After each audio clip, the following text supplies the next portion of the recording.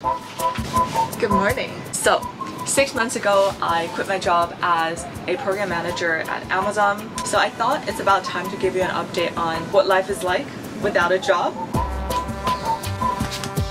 If you're new here, my name is Evelyn. I finished grad school in 2018, started my career as a tech consultant at Big Four, Deloitte. I worked as a project manager at TikTok before Amazon. We live on the 8th floor, so had to add water pressure. 6 months ago, I quit because all of these seemingly promising jobs that I had worked so hard to get were not what I want to do. So today I just wanted to show you a day in my life and chat about my honest experience quitting without much of a plan. I hope this gives you guys some ideas of what life after quitting might look like if that's something you're also considering. Is it good? Is it bad? Is it worth it? Well, you guys are gonna have to tell me. I got this linen dress off of Taobao. It's really casual and comfy for home. I also added this pearl necklace to feel a bit more dressed up. Let's make some coffee. Is it too early to talk about money? Okay, let's talk about money. I'm a very risk-averse person. I overthink absolutely every single decision. I'm 29 and I'm worried as hell about retirement. And a lot of my college friends are making 6 figures and have bought houses, and it's given me a lot of anxiety. But I think I'm lucky enough to have been working in technology for the past 5 years. And more fortunately, I come from a very frugal family. Also, when I came back from the US to work in China, I took a massive pay cut. That kind of achieved the reverse of lifestyle inflation for me. Also, the cost of living in Guangzhou being ridiculously low. My rent is a couple $100s. I have saved enough to last for 2 or 3 years if I continue my current lifestyle, which is a very, very, very fortunate and privileged position to be in. I get to save a lot on things like making coffee at home and cooking at home, and I don't really go out to drink all that often. I also don't ever buy any luxury products, which definitely helps. I'm using coconut milk. I have this pandan extract from when I was filming a short for making pandan pancakes from yellow face. I just use it for coffee now. It's one pump. There's like not much of a color to it, but it's very, very yummy. Pandan and coconut. I may have accidentally burnt this coffee. Whatever.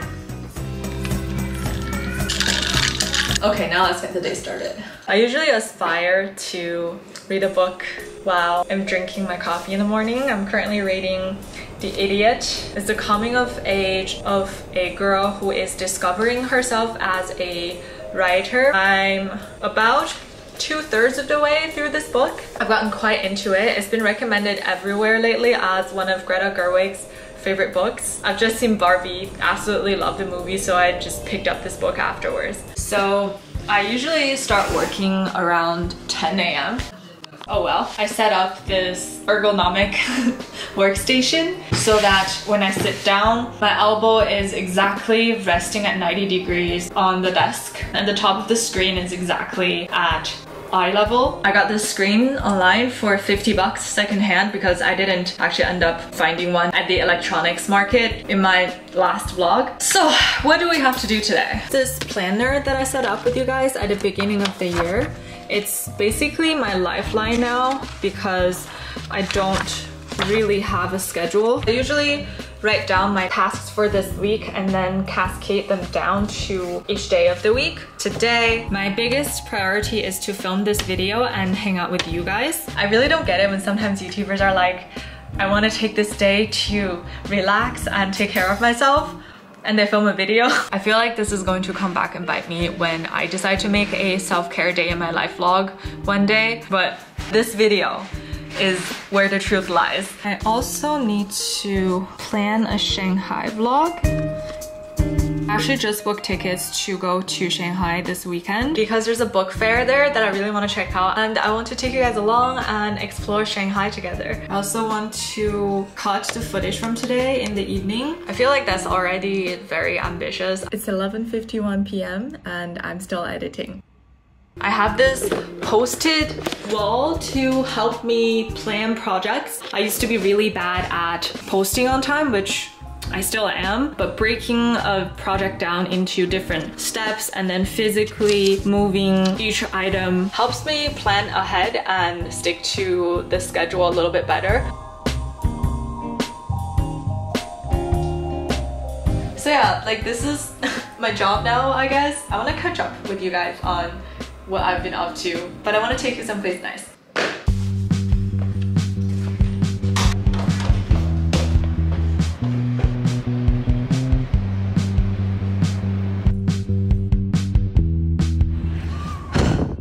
Oh my gosh, it's so hot in here. So, if you remember when I quit my job at TikTok over a year ago, did you quit your job to do YouTube full time?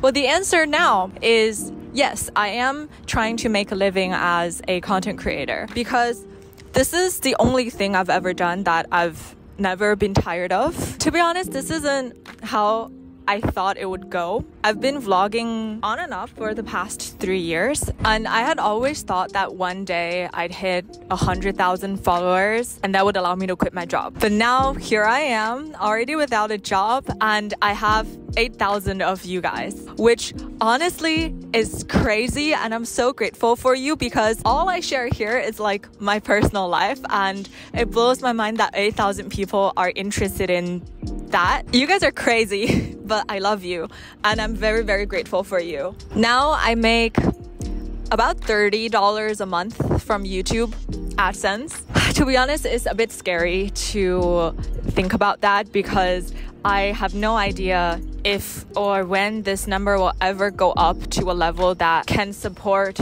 a living. So yes, at times, and this is by no means infrequent, I would fall into debilitating self-doubt. I think when you take time off from corporate, this is a pretty common mindset to fall into. And for me, like even when I'm working, a lot of times I feel like things will never work out. So I mentally prepared myself for this before I quit. So these are the things that I do to cope in case you find any of that helpful. The first thing is friends. I didn't realize until quite late into my 20s how important friendships are, and that's on top of having a very loving and supportive romantic relationship. I think it's important to have a network of people around you to help you see things you cannot see yourself, and to be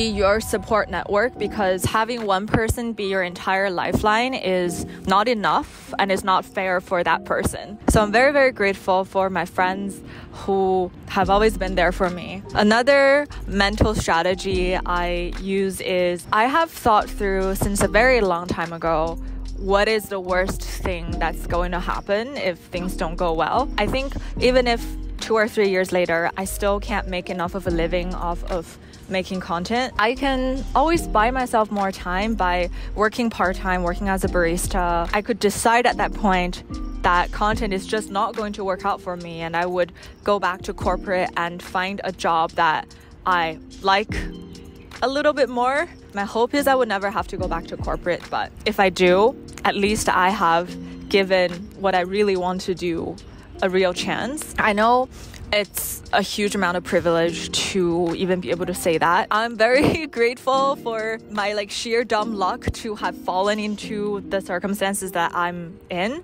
and I want to use that privilege responsibly. And lastly, as I mentioned in the very first Quitting My Job diaries, when in doubt, take action. So you don't have time to continue doubting yourself, and also every action is an opportunity to improve the situation or to learn something about how to improve the situation later on. So yes, I have been planning how to build different sources of revenue, but before I bore you with that, I'm hungry. So let's go to a Michelin star restaurant. I love the 7-Elevens in Guangzhou. They have the best deli. Unsurprisingly, most of the things here are not vegetarian, but I've measured this. 出仔面加南昌拌粉酱，然后要一个茶叶蛋。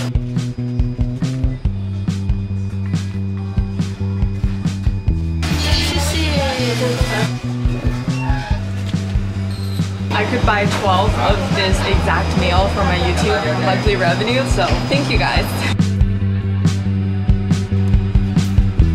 I'm gonna regret this.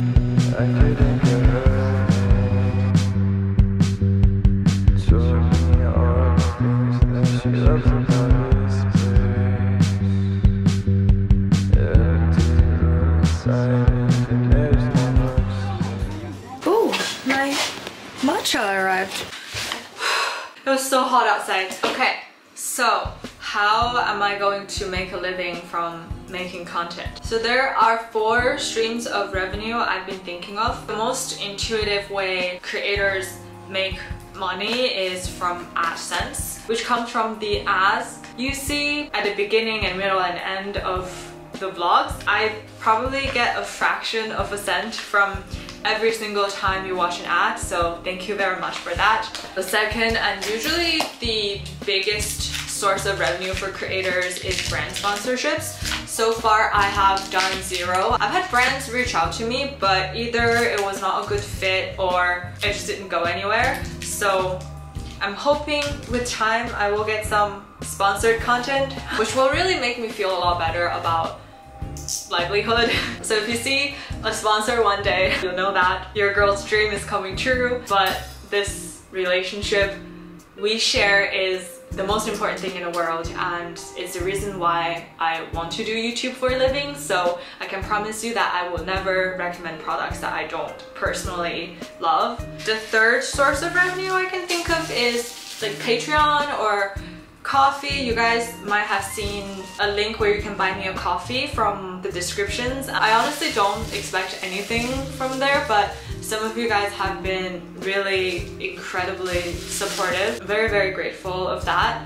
Over the past 2.5 years, I've received around $450 from Ko-fi coffee, and that's before PayPal takes a portion as transaction fee. I am currently in the process of setting up a Patreon. I'm still brainstorming what I can offer on Patreon that's actually meaningful to you guys. So far I'm thinking maybe monthly hangouts on Google or book clubs. But yeah, if you guys have any other ideas, things you would want to do with me over on Patreon, please leave a comment. And then the fourth way for creators to make revenue is to launch their own products and services, which is something that's been discussed in like every creator community because of the economic downturn. Brands have a smaller advertising budget, and so that means less funds being allocated to influencer marketing. So I do want to, in the long term, develop some products that would be useful for you, either courses like Ali Abdel does, or I really like the stationery line from Amanda Rich Lee. Some of you guys might know I have a cookie company called Small Batch Cookie Co, but it's based in China, so I'm thinking if there's a way to share cookies with you guys who are not in China, but I think this is quite long term. Okay, so I got this matcha and matcha brush. Very excited to try these. The living room is so messy right now. We gotta do some cleaning.